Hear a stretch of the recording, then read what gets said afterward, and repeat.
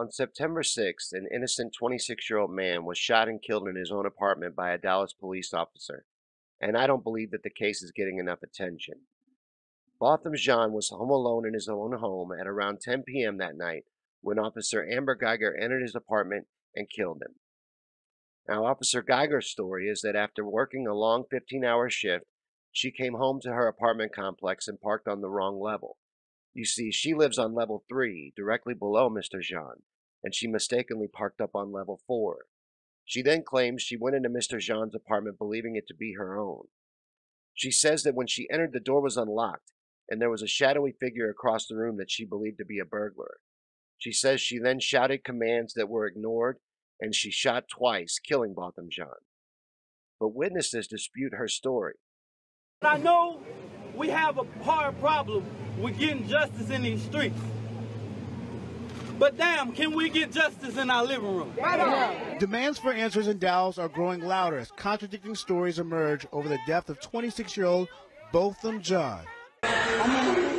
A witness who captured this video says it shows off-duty policewoman Amber Geiger distraught and pacing on the balcony of her Dallas apartment complex Thursday night, still in uniform after finishing her shift.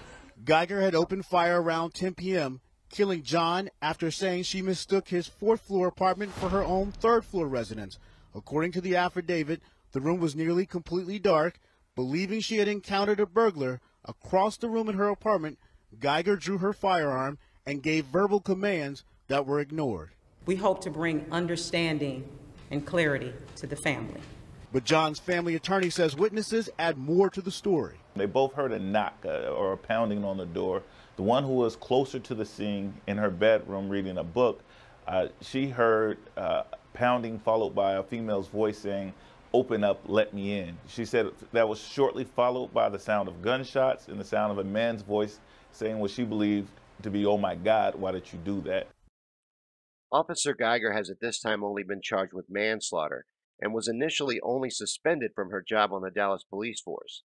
She has since been fired, but it will be up to the grand jury as to whether the charges against her are upgraded to first-degree murder, as I believe they should be. I'm not buying Amber's story, and neither is Botham Jean's family. I'm here with Allison John and her lawyer, Lee Merritt. Allison is the mother of Botham Jean, who was shot in his home by a Dallas police officer. Good morning to you both. Good morning. This first question is for you. Officer Amber Geiger says she accidentally entered your son's apartment, which then led to the fatal shooting after he allegedly ignored her verbal commands. Do you believe Amber entered your son's apartment with the intent to murder him?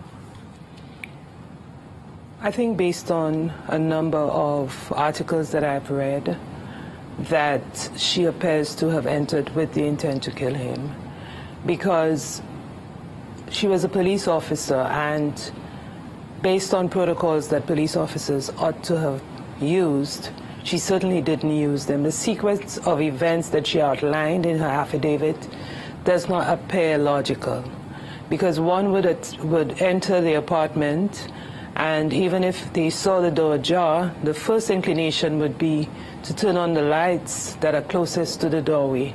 She didn't do that.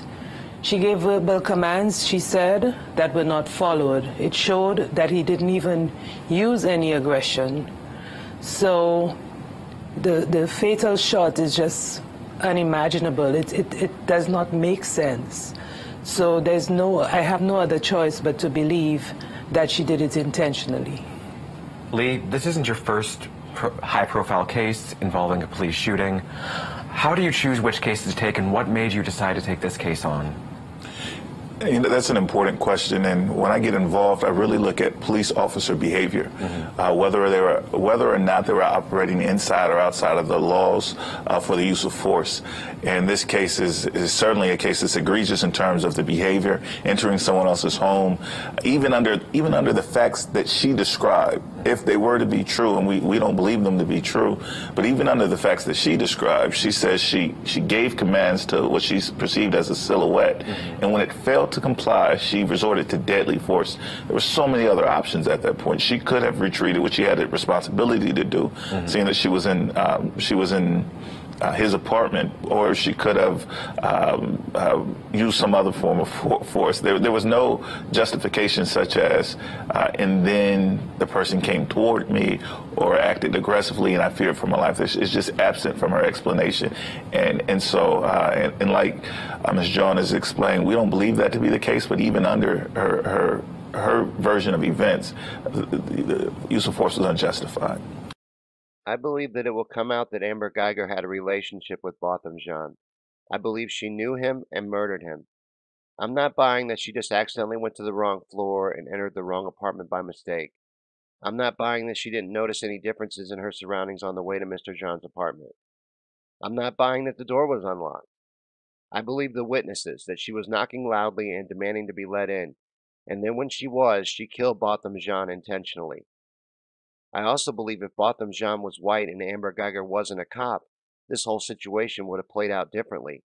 She killed the man in his own apartment, and then police get a search warrant for his apartment, not hers. Then they find a small amount of weed and proceed to attempt to smear the victim's image with it in the media. What the media doesn't sensationalize is that they also found a police vest in his apartment, backing up my claim that Amber Geiger knew Mr. Jean and had been inside his apartment before. But like I said, the media ignores this fact and plays up the small amount of marijuana found in the apartment, which I honestly wouldn't put past the police had planted there in the first place, trying to protect one of their own. But worse still, the media isn't focusing on the story, which I also don't believe would be the case if Amber wasn't a cop and Botham Jean wasn't black. So please share this video to spread awareness of this important unfolding case so it doesn't get swept under the rug and Botham Jean gets justice for his murder.